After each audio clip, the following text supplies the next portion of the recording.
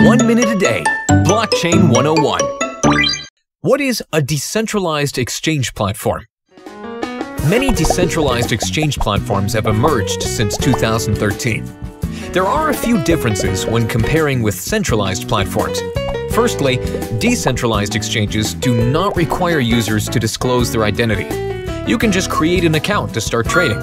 Also, each transaction on the decentralized exchange is processed on the blockchain. The transaction only goes through once block validation is completed. Meanwhile, decentralized exchanges are not responsible for storing users' asset and private key. By doing so, it mitigates ethical risks and calls for users to be responsible for the safety of their private keys. In general, since decentralized exchanges have low liquidity and slow trading speed, they only account for 0.03% of the world's cryptocurrency trading volume.